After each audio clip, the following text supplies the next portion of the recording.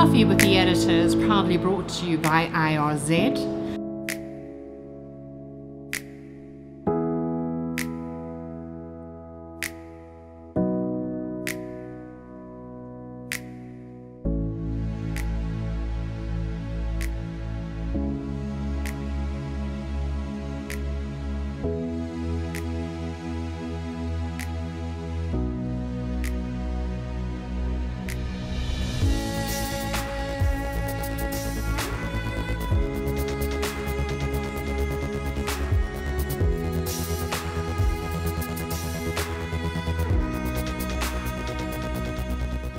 So good morning, Leon, and thank you so much for joining me for Coffee with the Editor. The last time we met, which I think was earlier this year, we chatted briefly about your symposium, which is the African Track Technology Symposium. You were in the starting phase of developing that.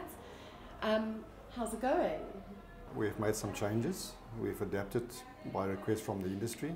When we started, if you remember, we had two modules. We had a first module for design and a second module for track maintenance. Industry, however, considering current circumstances, has then requested that we combine the two into one symposium. So we've combined the two modules into one now, so we only have one module, which will be from the 30th of September to the 4th of October. So now everything is squeezed into 5 days as opposed to two separate modules. In the symposium, we're trying to cover it basically right from the beginning. We even go to the extent of saying, let's start where a railway line starts, and that's with an idea. Because I still think there's a lot of opportunity in South Africa and Southern Africa, especially Southern Africa. There's still lots of talks about the Trans-Kalahari railway line, and there's talks about new heavy haul lines in the northern parts of South Africa and connecting with, like for instance, the Trans-Kalahari line. So, and we've seen new lines having been built in Southern Africa recently, and at the moment in Northern Africa, as we know, in Kenya and so on. So the new railway line seems to be on the increase, which is very positive. Yeah, so that's basically where we start. That's the idea. We need a railway line. What do we do next? So we start the symposium there already, and then we build it through all the different phases from concept to feasibility, construction, and then of course where the bulk of the focus of the symposium is on maintenance, because for maybe the construction and feasibility will maybe last 2 or 3 years, but you know, for the next 50 years you need to maintain the railway line. So the focus then is mostly on, as one would think, is on the maintenance part. And there we cover everything, from whatever form of maintenance you can consider, we try to address it. So what I've noticed in Southern Africa, some of the lines that are being upgraded or rehabilitated is probably the better word, they're changing the actual weight of the line, so they're upgrading to, in some instances, 45 kilograms. How does the change in that impact the foundation of the track? Does it play a role? Well, it plays a huge role. Very often in Africa we find that they rather upgrade an existing line because that line is there already for a purpose. There's a mine somewhere, it goes down to a specific harbour or something. So generally that line is there for a specific reason. And then during the feasibility, and I've been physically involved as a consultant in 1 or 2 of these feasibilities, is then you start thinking, am I going to build a new line, or am I going to basically rehabilitate what I already have? And that decision is not that simple, and there are many things to consider, and exactly what you're saying is that foundation on which it's built, the form, we call it the formation, that was probably designed for a specific axle loading. And if you look at the typical structures in Southern Africa, for example, it's fairly light because it was light axle traffic that was considered at the time. So you'll find there's a very light rail on the, the formation, therefore was designed for it. And when you want to upgrade it now to 20 plus tons, now you can't just go and put new steel and new sleepers and everything is going to be fine, because firstly the formation is very old, and you have to consider what could have happened to the formation and all the time. You know, water is the enemy of formation, and you have to go and consider that. And even then, you're going to have to go and look at the compaction and the material grading and everything else that was used. And more often than not, you will find that it's just not suitable for any higher axle loads, which basically requires complete rebuild of the line anyway. There are places in Southern Africa where they have tried to get away with it. I think it is working to some extent. I've trolleyed some of those lines, and it seems to be working in places. But I also know that it's not going to work for very long. Yes. You know, it is going to fail. There's no doubt about it. So eventually, it is going to fail. But maybe in the short term, it was a way out and a cheaper way out. Ideally, you want to pick everything up and build a new formation for the specific kind of axle loading. And then you have sleepers and steel specifically for the axle loading in mind. And then, so your course would cover this? The course will basically cover how the whole system basically must be designed as a system. I do focus a lot on systems engineering. We focus a lot on a system of systems. You know, we're looking at the railway as a system of systems. It is not just the railway system or the OHDE system or any other system. All of these systems must work together. And then when you get down to the lower order systems, when you take the track only, you take everything else away, it also has various components. All of those components must work together. So you have a big system that everything must fit together like a puzzle, and if any part of that puzzle is not working, something is going to fail.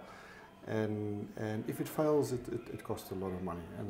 And normally, during the feasibility already, part of the feasibility say we expect so much income from transporting so much goods or commodities or whatever from A to B, and for that we need to have a certain axle loading and certain length of trains, and we need a certain number of trains over a certain number of days or whatever.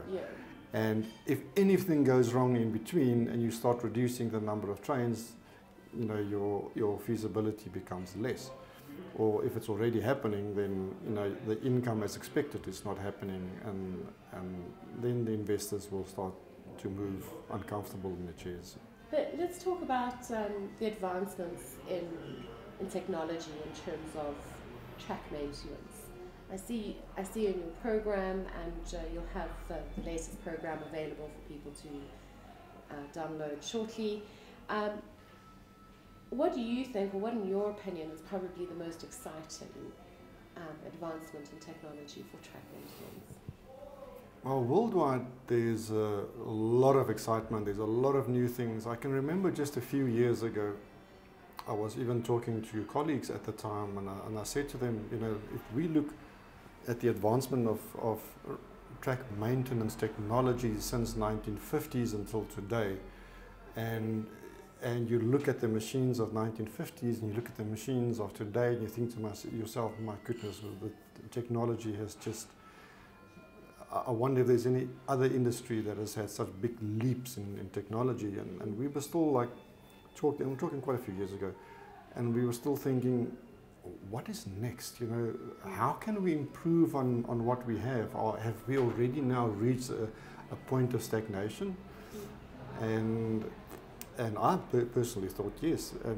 But at the moment, if you look at Plaza and Toira, which is also one of our big sponsors, they have suddenly did come up with the next logical step in maintenance, and that is by using the OHDE as a power source, as opposed to using the diesel engine.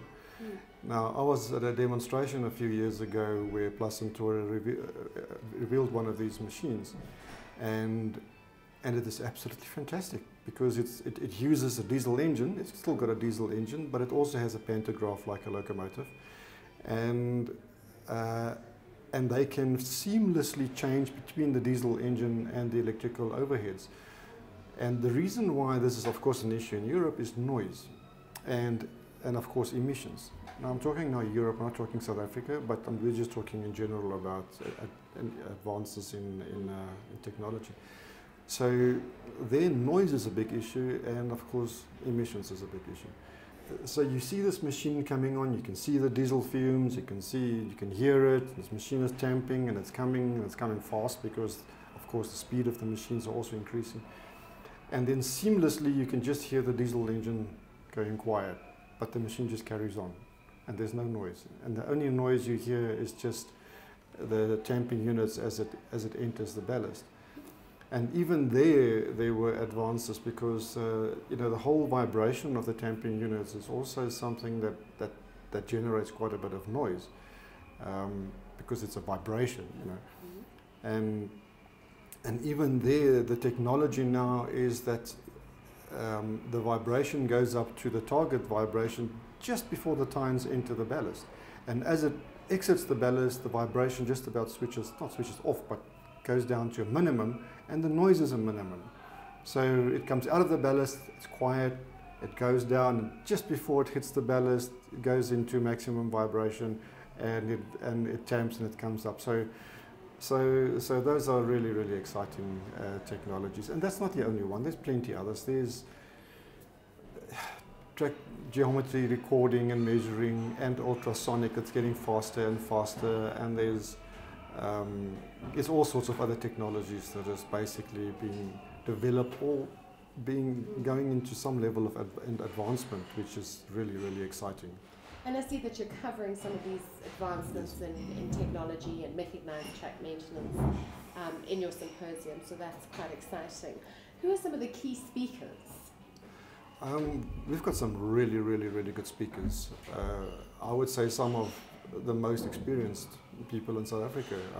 We have the likes of Friedel Molke, Dr. Friedel Molke. He was a very senior person in the old Spoornet. Dr. Chris Hutton. We have the likes of Dr. Willem Sprong. We have even people within Transnet that is really keen to help, and I would like to single somebody out, George Hetash, which is one of the very few rail wheel interaction specialists around. Kanak Mystery, which is really well known. Pinar, he's also well known. All right, so you've got some great sponsors for the African Track Technology Symposium. Voestalpine Railway Systems is one of our most enthusiastic sponsors. They're also bringing speakers from Austria to come and do lectures on rails, because as you would know, Voestalpine is in rails and turnouts and that type of thing. So they will be sending some speakers as well, so we have some international speakers too. Plus Antoires, as always, they're a big sponsor. Also RCE Consultants, a local consulting company. And then PMC Media is the publisher of my books. You know that I've published 3 different books, and they have sponsored some of my books that will be handed out as material, as symposium material. Of course, then to do a symposium like this, it's important to have high-profile partners, and in this case, the high-profile partner is SAICI. So Johan de Koker is the current chairman of the Railways and Harbours Engineering Division. So between the sponsors and SAICI, it's a really good team, and I'm looking forward to this.